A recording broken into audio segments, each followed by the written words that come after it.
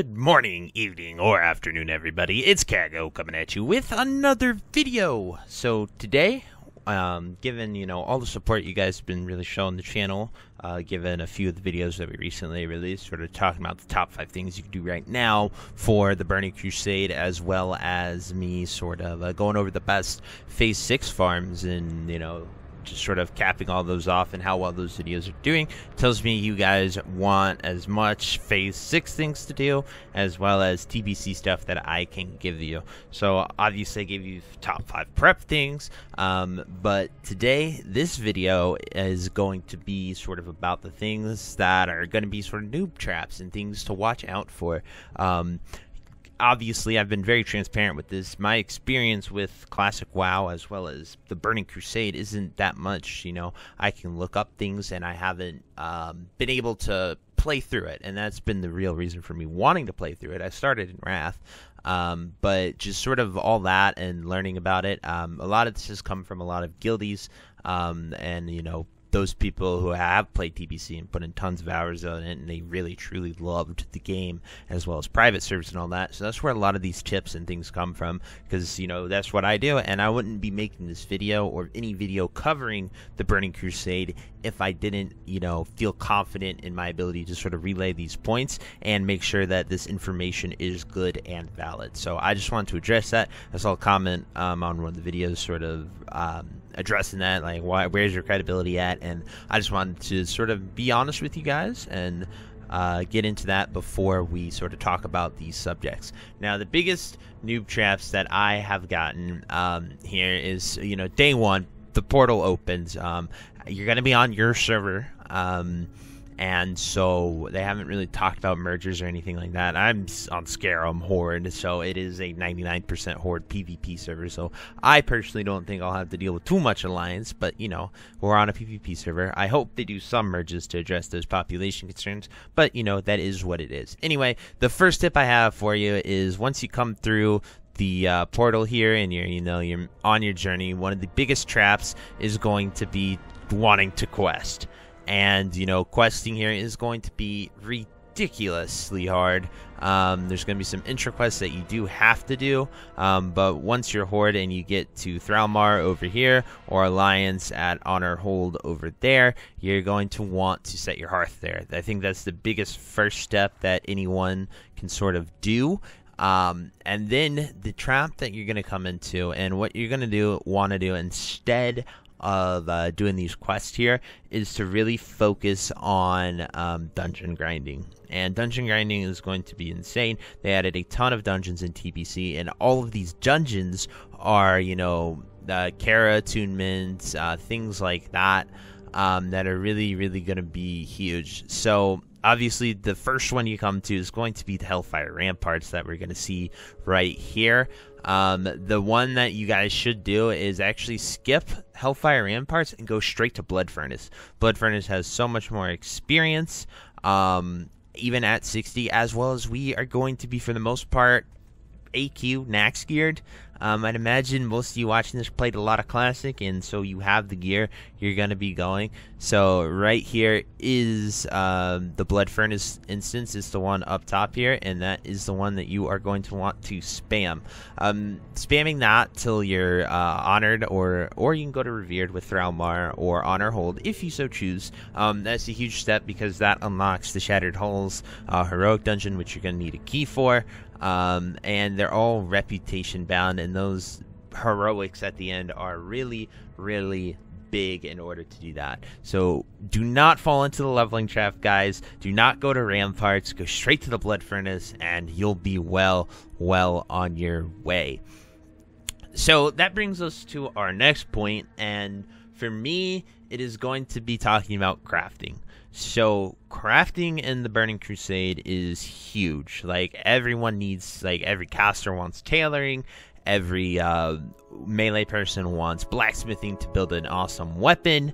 There's just so much that comes here when you go into the Burning Crusade, and you got to be aware of this, because the mats, the professions, they are going to be so big. And what I want to talk about is sort of the best way to manage those materials, what you should do, what you shouldn't do, and why.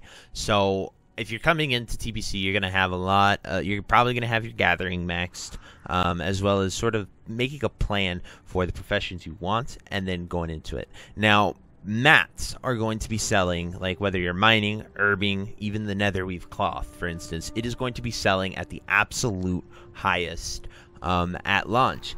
And those prices can be super tempting. And so what I wanted to sort of address, like me personally, I'm going to go hard. I'm going to try to level my stuff and farm out the mats I need. But after that, I'm going to also look to sell a lot of those materials, because with people moving in with the gold they have, as well as people being able to sort of monopolize things, I guess you know what you need. Like, there are going to be tons of people with the cloth bots, getting those shadow weaves, spell weaves, stuff like that, as well as, you know, just pretty much farming those materials that everyone is going to ultimately need and bust their butt towards. So the biggest trap, it just really, I want you guys to prepare to maximize. So pretty much min-maxing your professions, looking at your tailoring, looking at whatever you have. Like, I'm tailor enchanting on my mage, and I tend to main a mage in that as well. So what I'm going to do is sort of plan out how much spell weave, all that cloth I need to get, as well as sort of the enchanting materials as we go through that, get my enchanting up as well, and sort of cover all those profession tips and stuff. I'll have way more in-depth stuff on that. But also, what I don't want you guys to miss out on is those max profit prices. So I almost want to tell you guys, if you do not have any interest in going hard, getting that awesome crafting gear really early, I want you guys to sort of just sell your materials, because that is the highest point they will be.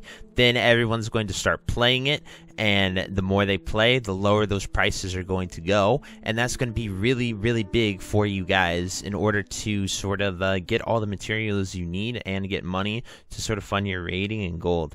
Now, there are a few limited patterns, but for the most part, there isn't going to be any pattern rushes really when we come into TBC. So don't worry too much about that, because, you know, when you go to the shop, you can buy the ones that you need, which is really cool. Nothing like a rune cloth bag. I believe there is one thing for tailoring that you need to get, but like I said, we'll have more detailed profession guides later on when we get to it.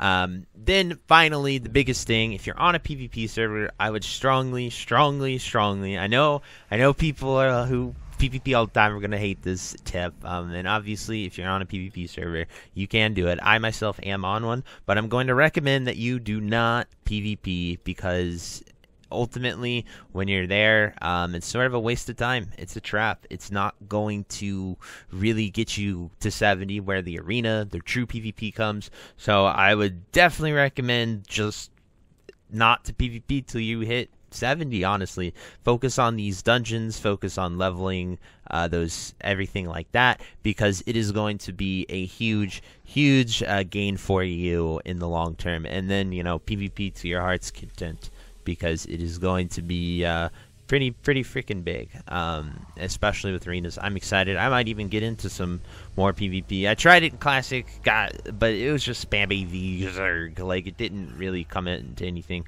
Kind of ruined it for me, and I only got to rank 6 on that Phase 2 launch. So, you know, that's my PvP experience. I did get pretty high in Kata and Mop. I did do a decent amount of PvP, and I enjoyed it then. So maybe we'll see.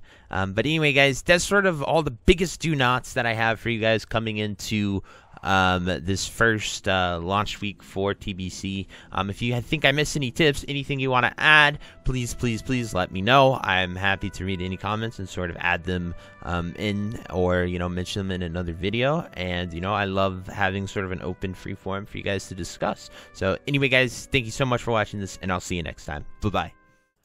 If you made it to the end of this video, thank you so much for watching. It truly means a lot to me. If you happen to find anyone that you know would also benefit from watching this video, please share it with them. It helps me out a ton and allows me to keep doing what I love every single day, and that is gaming and sort of helping people any way that I can.